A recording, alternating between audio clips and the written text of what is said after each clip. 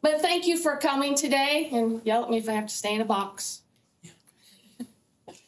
I am Gwen Ruppert. I've been around for a long time, not a native of Allen County, but a native of Whitley County. And when Jerry asked me a while ago if I would speak, I said, sure. And as I'm sitting down and trying to get things together for today, I'm like, what do I talk about? What do I talk about? I've never really considered myself to be a leader or to be this big personality or big person, but I do like to get things done when I see a need and move things forward. And I really felt the Lord telling me that it's about the story. It's about the story. Everybody has a story. And when we talk about your story, I think we have to break it down into chapters, and then those chapters turn into paths, and those paths turn into legacies and how you grow and how you change. And I go back to my probation officer days and seeing people change, and that's why I got into the business of being a probation officer, is to be a change agent for folks, help them change their lives and move things in the right direction for them. But it's another thing when you talk with your kids and everyone else around you, right? We all have stories. And what I wanted to hope I can share with you all is that no matter how small our spaces are or how we don't think we're that important, we are.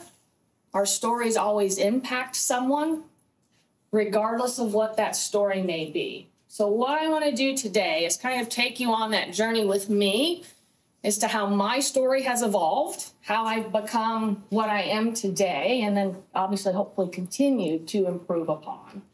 But we all have, oh, it left. There we go. And I consider it as we're always editing something. We're always editing and changing things. But let me start you with, let's go left, go right. Here we go. How many of you have gone through pictures? Right? I sat down, I'm getting my boxes out, and my husband goes, what are you doing? And I said, I'm trying to get pictures. But with these phones, you know what it's like to try and find old pictures in boxes and get them out? And you're like, oh my gosh, and the Polaroids? Yeah. So I come from, this is my great-grandparents, my great-grandma and grandpa Bachelor.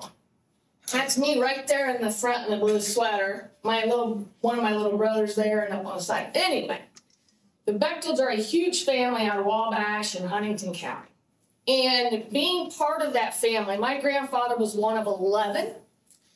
So my dad was probably not much younger than some of his uncles, just because of that vast expanse. My grandfather was one of the oldest. But what I learned from that large family, just a little story, and forgive me if you think I'm a hick after this, but what I remember from that family in the Big 11, community was huge. My grandparents, I think, were second generation German immigrants. But one thing we did almost every year, they were big farmers. And it was either at my grandpa's or it was at one of my uncles. But every year we butchered pigs. It was a big deal. Everybody was there. All hands on deck. There were stations, literally stations. I had uncles that were in the truck that would kill them. Then we had another station where they were skinned and another station where nothing went to waste. I will never forget my dad always telling me the only thing that went to waste was the squeal. Everything was used. Everything was used. The big kettle making the head cheese, using the intestines for the sausage, everything. But what I learned was community was important. Family was important. Because that big operation did not work if everybody wasn't there. That was part of it. The other thing was we don't take things for granted. That was the family as well. We wanted to make sure things were used and we didn't waste anything. But we did that for a very long time until my grandparents passed.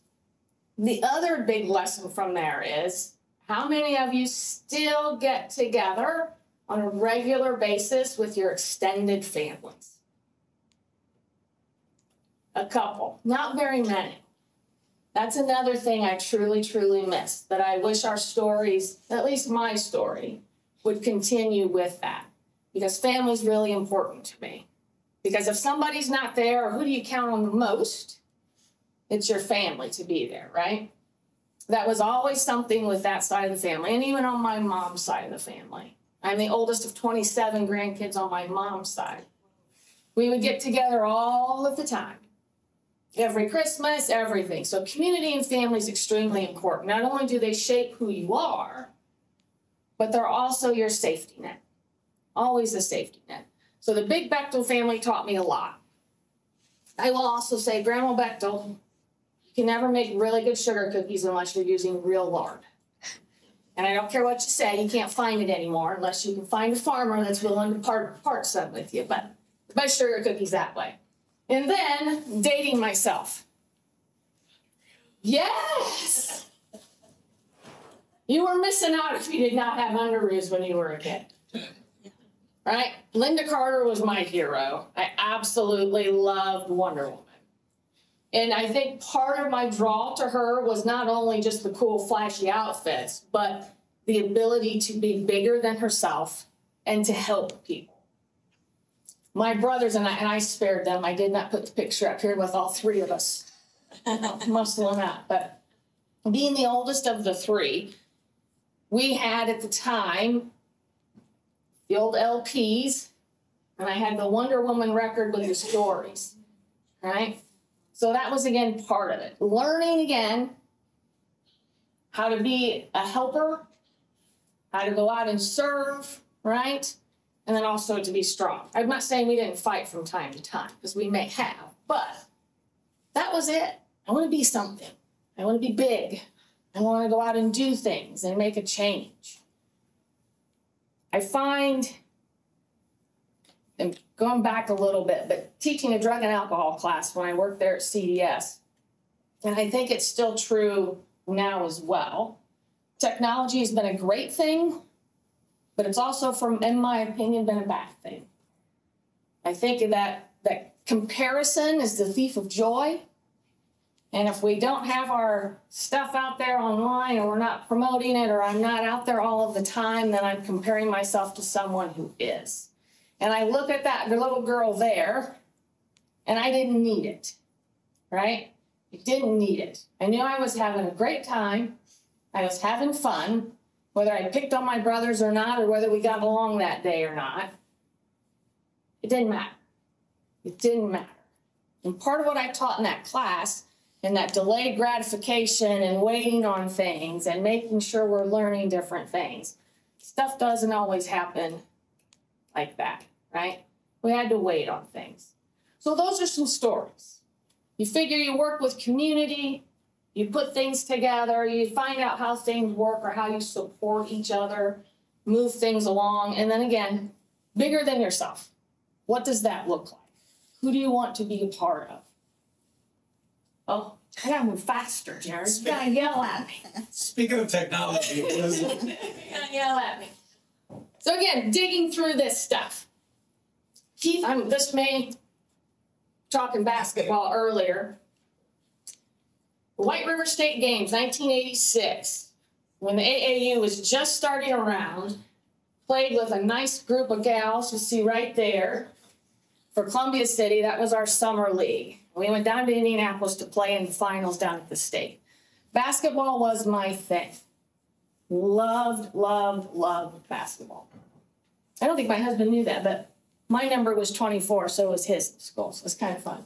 But anywho, down in Indianapolis for the tournament, and we're at the Hilton, which was very different back then, downtown. In walks Spud Webb. Who knows who Spud Webb is? Oh, yay! Yay! Spud Webb, about yay tall, right? But could dunk a basketball and played professionally. I was like, wow, right? I have his signature on the back. So to be able to meet someone like that, who I knew, still taller than me, I'm not a tall person, but to see someone in that stature be able to go up and slam a basketball was awesome. I absolutely love basketball. Part of what basketball taught me in working in a team, you got to get along. You got to get along. You got to have a common goal. You all have to work towards something because the goal is to win the basketball game. I still don't like losing, and watching Michigan play last night was horrendous, but you still want to win. You got to have that same goal. You have to have chemistry. I am still in touch with some of those girls that I played basketball with. That takes me back to township schools. We all went to township schools in Whitley County back then. So we didn't go to middle school together. Some of us did. Some didn't. But we all knew each other because we played against each other for the last 3 years, 2 or 3 years. So building that bond with folks is another thing and part of being on that team. But Spud Webb was the kicker that year. But we lost. We lost. We got throttled. You're thinking the state of Indiana back in the 80s, we still had didn't have class basketball, right? So you had the little schools playing the big schools, and it was a big deal. We got down there and we played some bigger schools, and oh my Lord. So Corey and Deanie, the twins back there in the back, were our biggest players. And they were tough. But man, we got our butts kicked. Physically, just got our butts kicked. We played well, but wow. But part of what basketball also taught me is in high school, again, I'm not a tall person. Not a tall person. If I were 5'8", I would absolutely been, yes, I'd be playing ball. My sophomore year, I got cut from the high school team. I was devastated. My world had completely just, I didn't know, what do I do? What do I do? This is what I wanted to do. And I got cut. God loved my parents. I had an aunt that lived in Warsaw. They said, you can go live with your aunt, and you can go and try and play at Warsaw. Man, I don't want to leave my friends. I don't want to leave what I have here. What do you do, right?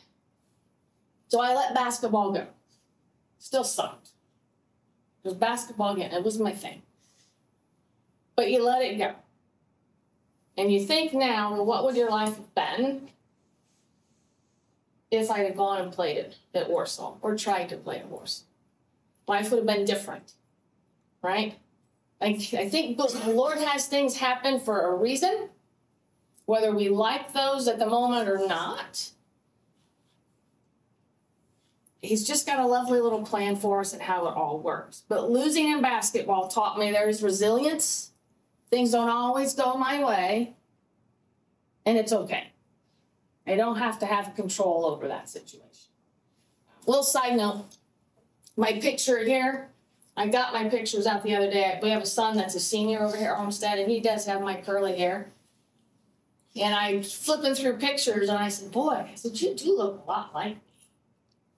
He come walking out with that, and he says, Mom, why do I look like you? I said, there's nothing wrong with that. I said, at least you got your dad's height. I said, you're a lot taller than I am, but... So a little side note on that one. And then the other one here, that is my younger brother, John. My grandparents lived right off this Illinois Road, State Road 14 there in Whitley County. Again, big farmers. My grandparents raised veal calves. We had horses. We had everything. But the sweet corn was the best. So my brother and I, right across from Micropulse, if y'all know where Micropulse is, my grandparents lived right across the road. So that is where we would fill up the back of the truck with sweet corn, and we'd sell it a lot. Not necessarily every summer, but almost every summer. But another thing that I learned in that, one, a little bit of entrepreneurship, of how to get things together, what we were going to sell it for. You got your supply and demand, right? How big to make your sign off of 14. But you also got to watch for worms. The sweet corn right off the cob, nice and fresh, not cooked, is good. It's really sweet, but you got to watch for the worms. But my brother and I learned you got to work together, right?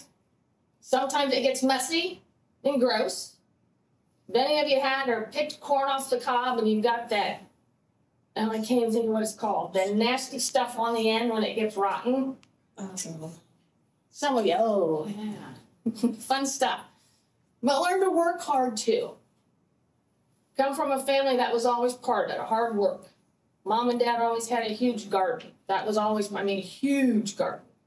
So being out and working in the field and working with animals, but just hard work was something we always, it's just part of life. Things didn't necessarily come easy, but we worked on them. And you did mention the Boys and Girls Club. So when I started in probation in the early 90s there in Huntington County, I had previously had the opportunity to work through the Girl Scout Council there in Fort Wayne with at-risk youth programs.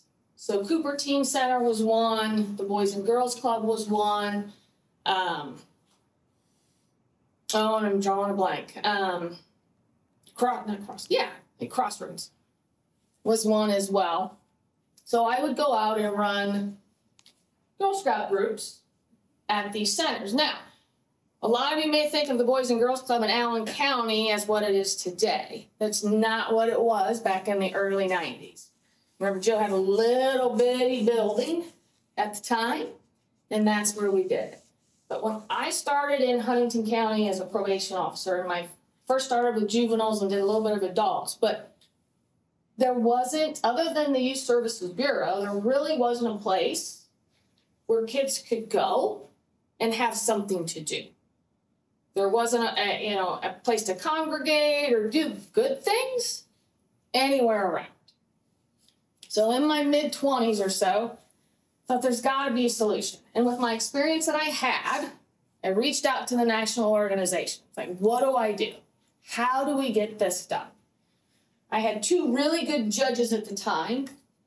The late Mark McIntosh and Judge Jeff Heffelfinger were really great supporters. I went to him with the idea.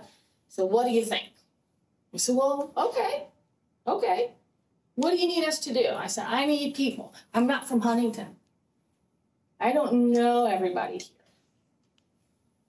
So by the grace of God, and I will say this until they put me in the ground, God puts people in your lives for a reason when you don't know they're coming or why they're there. God led me to two wonderful people, Don and Emmy Provines. And I can't even remember how Don and Emmy and I got connected. But an older couple in Huntington, and they were my absolute lifesavers. They were my biggest champions for this project. They were financial supporters, but they knew everybody. Don's family was huge in Huntington County. They owned, I can't remember it, the old furnace company. Do you remember what it was? No. Anyway, big company in Huntington County. Don's family owned it. If any of you know that big old house on Jefferson right before you get to downtown in Huntington County that has now been redone, that's where Don grew up. So big place. But anyway, Don and Emmy were great. I got connected with school people, my judges, getting stuff together. Have you, anybody gone to county council and asked for money? It's fun. No, it's not. Not at all. But having to go in and not necessarily beg, but yeah, I kind of felt like I was begging. I need support. I need financial backing. We need to get this moving. We did. We got it going. I am very happy to say that that was in, oh gosh. See, we've been married almost 23 years. That's been probably 24, almost 25 years ago. It is still doing extremely well in Huntington County. Very proud about that. But what there used to be, and the reason I've got family, faith, hard work, connections, people, allies, and letting go is exactly what they say. Family, I couldn't have done it without my family. When we first started, there was a small building beside the library that we were renovating. The library worked it out with us that, yes, we could use this space. It was an old grocery store. My parents, Eric, my brothers, my judges, Judge Jeff came and helped, literally did all the work ourselves because we had no money. We had no money to get this building up and going. Did all the demo, constructed everything. I'm online begging for office supplies. We're driving around picking things up, getting things thrown in to get this little building up and running. Would not have happened if I didn't have my family. Because it just would not have happened. Faith, another big part. If I didn't have God to lead me and know that we were going to get this accomplished, I don't know where I would have been. No, yell at me. The hard work, yes, very physical hard work.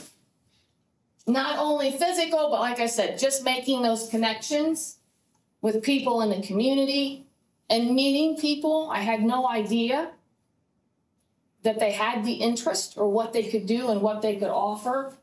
And then the allies, extremely huge. I don't care what you do in life or where you go, there's always an ally there with you. You just have to acknowledge them and find them because they are there. You just may have to search them out.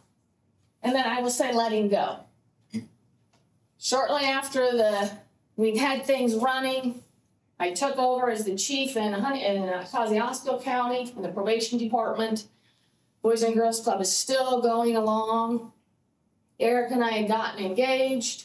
I was driving back and forth to Warsaw, still trying to get this thing moving. And then we get it going. Of course, they want me to be the president. I don't want to do that. It was the first president of the board. We get the board, we get everything going. Eric and I got married, and a year later, Sydney comes along. I stepped away. I stepped away.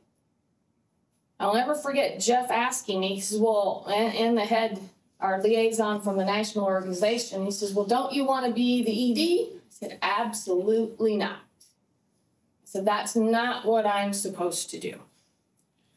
I did what I was supposed to do, but I said, my job, that's not me. I don't want to be the executive director. I said, that's not where I'm supposed to be. So being able to let it go and turn it over knowing it's going to be just fine. I did what God wanted me to do, and I can walk away from that knowing I did exactly what he wanted me to do. So knowing when to let go. We all have chapters. And I could carry on. There's so much. When you don't think about it, we all have life stories that's made us what we are. But again, those chapters are very, very different. As you can't tell, I'm a huge Michigan fan. IU grad, but a huge Michigan fan. Yeah. It's okay. My late uncle was a big Buckeye fan, and every year, God love my Uncle Craig, every year, whenever he'd meet me, he'd come up and he'd say, Here, I got something for you. Every year he goes, give me a Buckeye. I can't tell you the number of Buckeyes, but I did get him back. One year for Christmas, you know those license plate covers? I took his off his car and put a Michigan one. Took him a while to figure it out, but it worked for a little while. But we all have chapters. Eric and I have been married almost 23 years. And it doesn't seem like it's been that long, although he probably disagreed. But life changes. Life happens. And the reason I bring him up is when things get under my skin or I get excited about things, and I don't know if any of you are all like me, but it's like, let's go. Let's do it. Let's just go, go, go. My husband is not that way. He's methodical. He wants to make sure it's all good. And it took me a while. So not only did I drag him in and have him help me with the Boys and Girls Club, Judge Heffelfinger at the time also had a wood floor business. And Jeff and I talked a lot. He was my judge. Right? When I came back and was the chief in Huntington County, you have those really close relationships with your judges. So Jeff had a wood floor business on the side. We talked, and I thought, you know, that would be a nice thing for Eric and I, just getting married, starting. This could be a pretty good thing, right? I throw my husband, I say it really, and he'll probably nod his head yes. Throw my husband into that. And he did it. Left what he was doing. We started this wood floor business. I was expecting Sydney at the time. It was it was a lot. We took it to Michigan. We sold our house. We ended up getting into business with my brother-in-law, with Eric's brother. We go north to Michigan. And oh my goodness, the auto industry gets hit way before 07 and 08. So where we were in Lake Orion was a pretty affluent area. Gary says it'll be great. We get up there and it just whoosh. So I had Tim at the time. So we've got a 3-year-old and a newborn. And we're living with my brother-in-law trying to get this figured out, right? Didn't work. It just was not working. So packed everything up, moved back home, and we started over. Went from having things to absolute zero. We lived with my folks for a while. We lived with Eric's dad for a while to get things started until we could both get back on our feet. So again, family, faith, hard work, right? And they're chapters. They design you and move you forward. But what I will also say, God, again, does put people in your path. I'll never forget sitting with Janine Atterbury at the chapel. I think Janine, the world of that lady. And been years ago, but we're in a small women's group and we're doing the mentors and the mentees. And I'm like, yes, please let me be a mentor, a mentee. I want Janine. I want Janine to mentor me, right? Different plans. Amy Beams, well, you're going to be a mentor. I'm like, what? A what? I don't think I'm qualified to do that. Oh, yeah, you are. Okay. So again, I think God has people in your path and puts you where you need to be and will stretch you beyond what you're prepared to do, right? He will take you and lead you through it. Never give you anything that you're not able to do, even though it may feel like you're not equipped. He will equip you as you go. But one of the big lessons I've learned over the years, and particularly as I've gotten older, is I can't move too fast. If I move too fast, I miss what I'm supposed to be listening to. And that's part of, I believe, why God put Eric and I together. Because he helps bring me back and keep me where I'm supposed to be. And to be in that mentorship relationship allowed me to share with the gal I was mentoring my experiences with that. Because when you're on fire for God and you're doing things, you just want to go and go and go and go.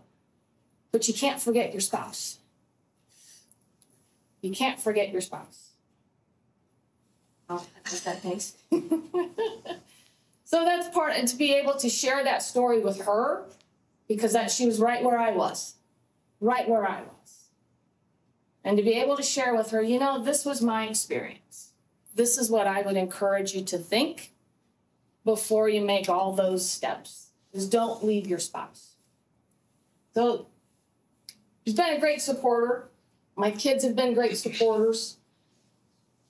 But the other part I will tell you is your purpose never changes.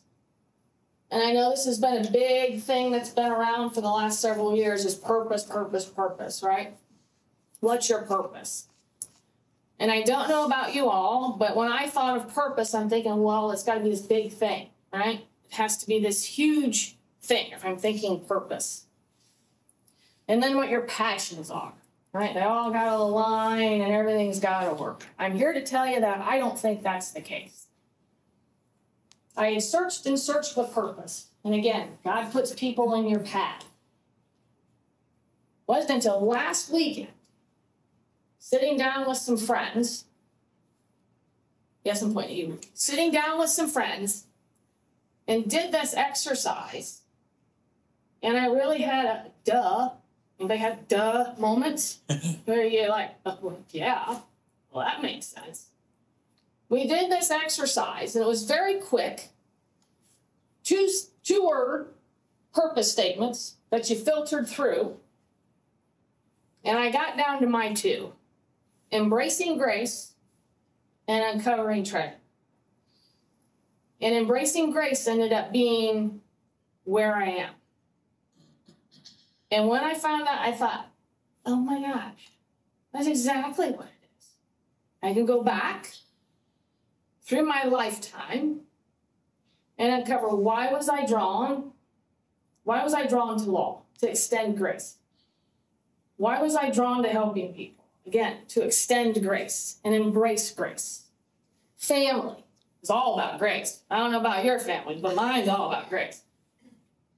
I did a Bible study with a good friend of mine. Finding Lovely. If you've never done it, it's a good one. It's a short one. But I even got grace tattooed on my arm years ago. And as I'm going through it, I'm just like, oh my word, it's that simple. Your purpose is simple. Your passions can be the Boys and Girls Club. It can be basketball. It can be my kids. It can be finding justice for people. It can be helping people determine their finances and keeping things going. Your passions are going to change. Your purpose, to me, is your foundation. That does not change. But those two will work together and intertwine throughout your lifetimes. I'm telling you, it took me until last week to have that, oh my God, it is that simple. Because again, so social media and everything else you're reading and hearing, right? Purpose, it should be this big thing. No, it's simple. It's simple, but it doesn't change. The other thing I want you to think about too, and I was reminded again of this last Friday, is to always be open. Always be open.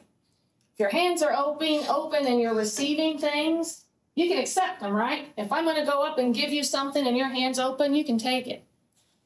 But if I go up to you to give you something and your hand's closed, you can't take it.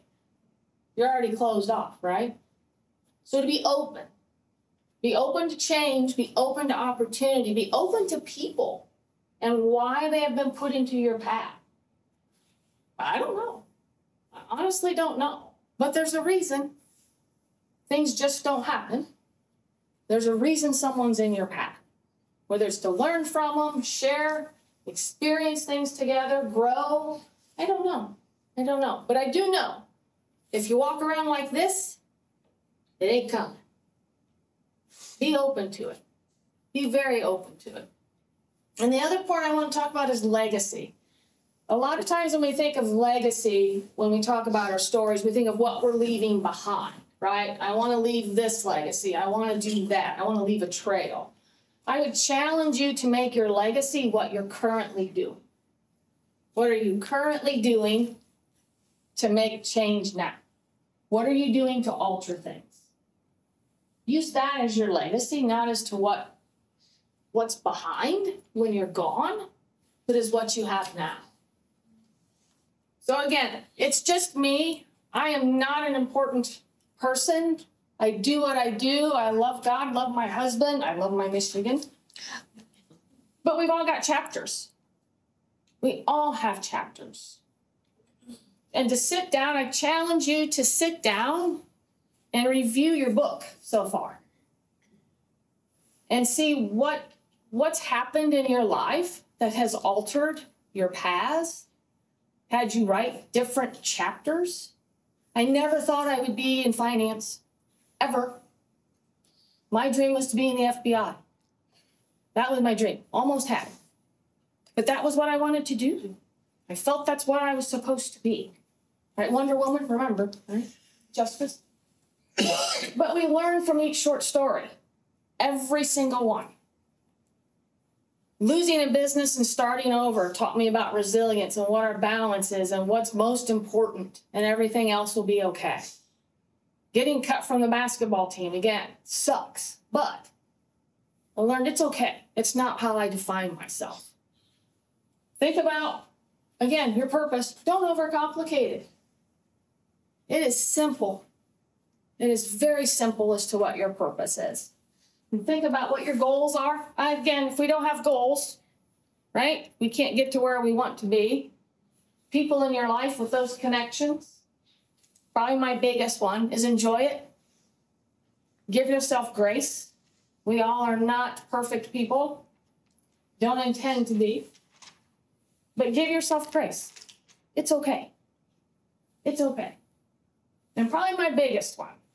As you can see, I did not show up here in suit or dress clothes. You get Gwen Ruppert today. It was, yes, a big basketball, well, I would say basketball this year, but a big Michigan fan. I love college sports.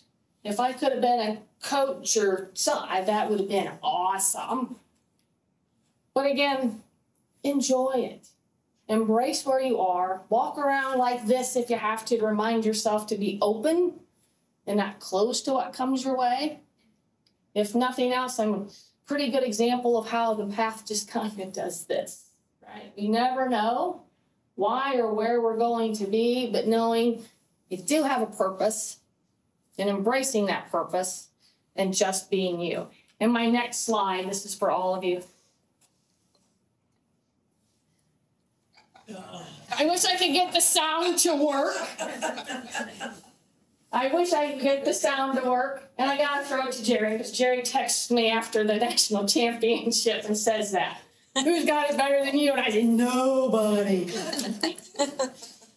So yes, Mr. Harbaugh. That's one of the biggest things with Jim Harbaugh. Who's got it better than us? Nobody. I ask you to embrace that for yourself. If you can live your life that way, awesome. So thank you. Thank you for bearing with me today. Next.